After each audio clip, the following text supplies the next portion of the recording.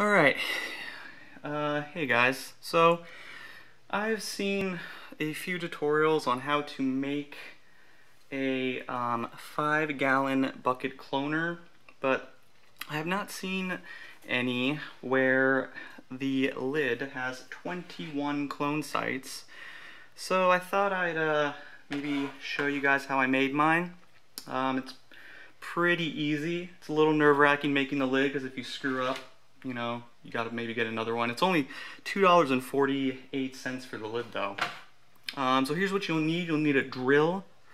You'll need a lid, of course. This is food grade. You want a food grade bucket as well. Some black paint, a lid remover, because the food grade bucket lids are ridiculously hard to get off of a bucket. A medicine container, a Black & Decker hole saw kit. This was an amazing deal. Got it at Fred Meyer for about $9. In my previous build where I got 3-inch, where I had 3-inch holes, I paid $20 for the 3-inch hole saw alone at Lowe's. So try and look for this little kit. I'll put a link in the description. They have it on Amazon. Sharpie, permanent marker, alcohol swab, wipe, whatever, and a 5-gallon bucket with water filled about up to here. I'll explain why in a minute. Alright, I forgot one more thing. You'll also need some type of black dark foam for your inserts to hold your cuttings. And I got this from a a power supply box that, you know, came bracing my power supply. And it's perfect foam, thickness, squishiness for your inserts, so you don't have to spend a bunch of money on neoprene. One more thing, you'll need a 3/16 drill bit. So yeah, grab one of those. Alright, first off, you'll want a 1.5 inch hole saw, which is that one. Sorry, right there. And the reason you can fit more than 21 sites on here, I highly recommend you don't though, because you want a decent amount of spacing for your cuttings to fit, so they're not, you know, bunched up against each other and possibly damaging your cuttings. So 21 is perfect, and it's pretty much the norm what I see on, you know, like commercial ones that you could buy already made for you. So for the lid, you want 13 holes on the outer ring. Then you want 7 on the inner ring and 1 in the middle. And you kind of got to guess, and, you know, for the spacing, you can, you know, be ultra paranoid about it and do some measuring, but I just guessed here and there and erased and redid them and got the amount of spacing that I wanted. And what to do to get these 1.5 inch perfect circles is to use this puppy right here, because the lid of a medicine container is exactly 1.5 inches. So I used a Sharpie permanent marker. If you do use a permanent marker, you will absolutely need some type of alcohol swab to erase your mistakes and redo it here and there. So yeah, and don't be an idiot like I did and thought like a dry erase marker would go on and then easily wipe off. No, you could use a dry erase marker, just be sure to have a alcohol swab with you, or else you're gonna end up with a smeared mess. So let's get to it. Alright, so I know I already did the holes, or not the holes, the circles for the lid, but I thought I'd kind of explain how I did it, or more so, I guess, how to find the exact center of the lid. And if you're off a little bit when you're drilling these, it'll be okay, because there's enough spacing in between where if you're off by a little bit, you should be alright. But basically, to find the center of this thing is you flip it onto... Let's try and focus, shall we? Try and, you want to flip it, and there's this little plastic ring here, and there's a perfect little ring circle right in the middle there. So just mark it with your Sharpie and drill a hole right down the center of that. See, and what I did here was I pried out the little plastic piece here. You know, now you could flip it around, and you can trace your perfect center point for the circle. Yeah. Alright, drilling the hole in the medicine container with my 3/16 drill bit.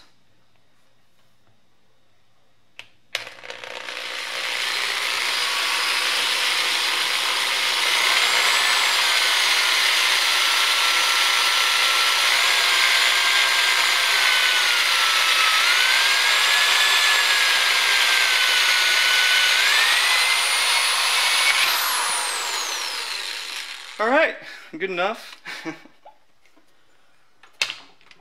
Whatever works, right? Whatever works.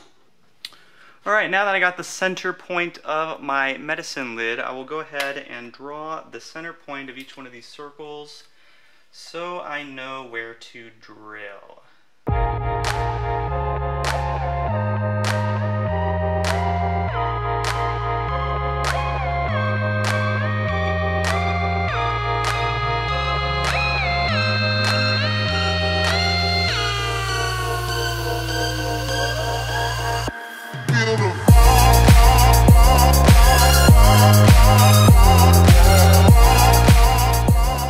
There we go. Now I have the center point of every circle ready to drill. Now for drilling, I'll explain that after I get the hole saw put together. Be right back. And assembling the hole saw is pretty easy for this little kit here that I got. You just put it in. Make sure it's the 1.5 inch size. There we go. And then screw on the cap there. And then stick that in your drill. Now, here's where your 3/16 inch drill bit comes in. Because there is so little space here, you know, first of all, you're going to be drilling these in reverse, not forward. So, you know, drilling, you have to drill forward first to actually get the hole going. And I found that using this first to get the hole going, you know, if you're putting too much pressure, you're going to go down too far and you're going to jerk it and possibly ruin your lid, ruin your hole. So I like to pre-drill the hole with the 3/16 inch on each dot. Then I can, you know, just slip this in right away and do it in reverse right off the bat, as opposed to drilling the first hole with this thing where you're gonna, you know, possibly go too far and screw up your lid. So that's that. I'll go ahead and do that now.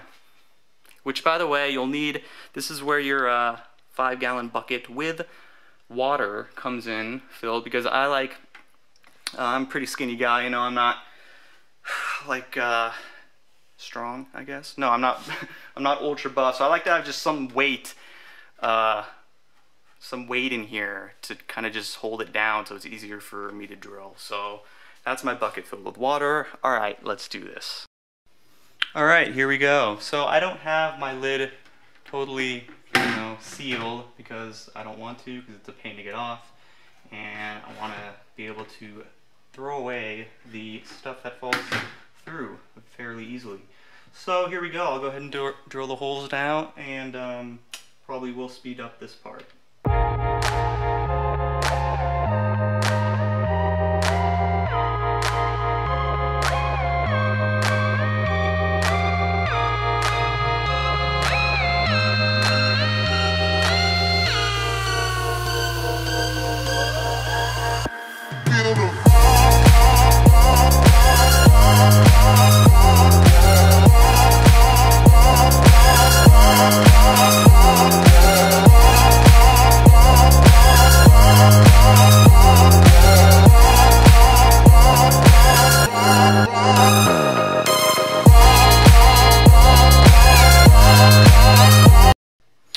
Alright, I finished pre-drilling my center holes there. You know, some of them aren't perfect, but if I'm off by a little bit, it'll be okay because the spacing in between these are fine, which is why 21 sites is like the optimal amount for a 5-gallon bucket lid. You know, if you do more, you're gonna have to do like precise, exact measurements. So now I will drill the actual holes with the hole saw. Now, I changed my mind for this because I'm trying to remember the first time I did this, I did actually seal the lid because I wanted to make sure it was secure and, you know, sturdy while I'm making my actual holes instead of risking, you know, it catching and then, you know, going all haywire on me. So I would actually recommend sealing your lid for this, actual drilling the holes. So you definitely will need your bucket lid opener as well. Okay, so I can't actually seal my lid because this is a this is just for demonstration. This isn't actually a food grade bucket. It's a Walmart bucket. So I can't seal it on one of these. But yeah, I recommend you do on your actual real food grade bucket for reasons I just described before. So let's go ahead and drill these. Alright, so now that we have our pre-drilled holes, go ahead and attach your 1.5-inch hole saw to your drill, and a cordless drill is definitely preferred.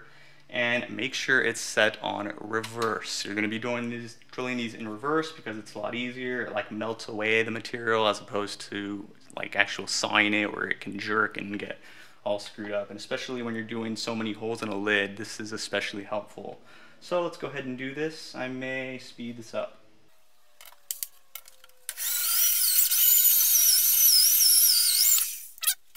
Alright, one down. So I recommend that you start on the inside and work your way out because it will get very difficult if you start on the outside and work your way in, because this will be very weak and you won't get good support if you know have all these drilled and you're going for the final center hole. It could be done, you know, but it's just, I think this is a lot easier.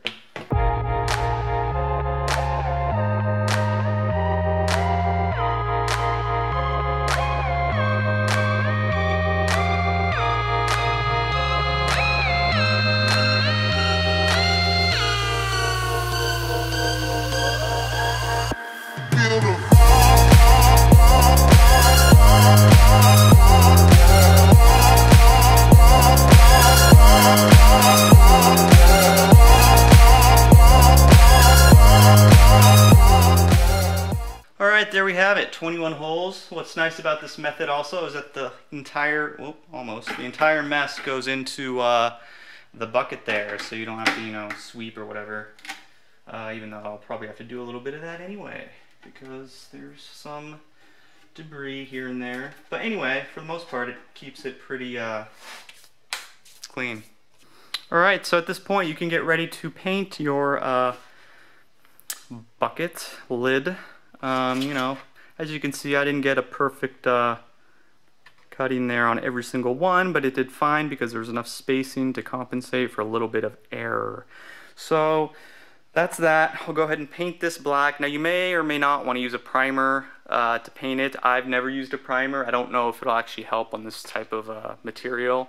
I assume it will though, because when I just use straight up black paint, it tends to chip fairly easily even after it's like fully dried and everything. So, but I'm generally pretty careful with it, so I just use straight up paint or spray paint there. So I'll go ahead and do that now.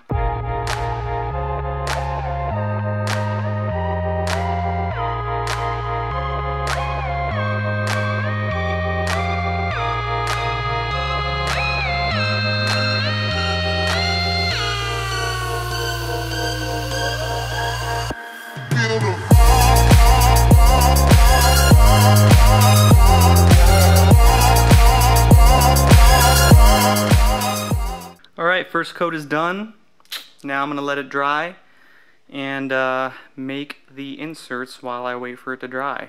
And you're definitely going to want to do a second coat if you're not using a primer.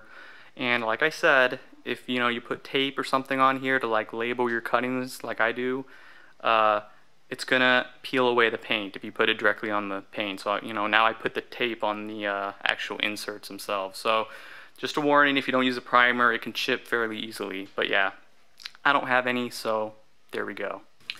Alright, for your neoprene inserts, same deals with the lid. Just take off the cap here, the medicine container, and draw a circle on your foam. Now if you don't have PC hardware with this foam, there are other things you can use. At Lowe's you can buy these white thin foam strips that unfortunately light penetrates through pretty easily, but what I did was I colored them with a permanent marker to make them as dark as possible until I discovered this awesome material. So there's your circle, the center point there. Let me cut it out here. What else was I going to say? I was going to say something else about oh right, another thing you could use is at the dollar store I see these knee pads that you kneel down for gardening. That material is kind of foamy and might work. So I obviously do not have enough to make 21 of these with this amount of foam, but I already have a completed cloner, so I'm good. And plus I have more PC hardware that I think I could use as well for these. So you just cut it out. It doesn't have to be perfect because it's, you know, you're going to be squishing it in there anyway, so it'll be good enough. You can manicure it a little bit. And then you just cut a slit down the middle like that. So that's where you stick the cutting. I like to, I usually use a pocket knife, but you can use scissors to kind of pry a hole in there so the stem of the cutting can fit a little more securely and easily. It's good enough. So there, just 21 of those and you're good to go. And like I said before, I think I said before that I will put links in the description to some of these items that you can get on Amazon. You know, you can't get everything, you can't get the foam, but you can buy neoprene on Amazon or whatever else might work.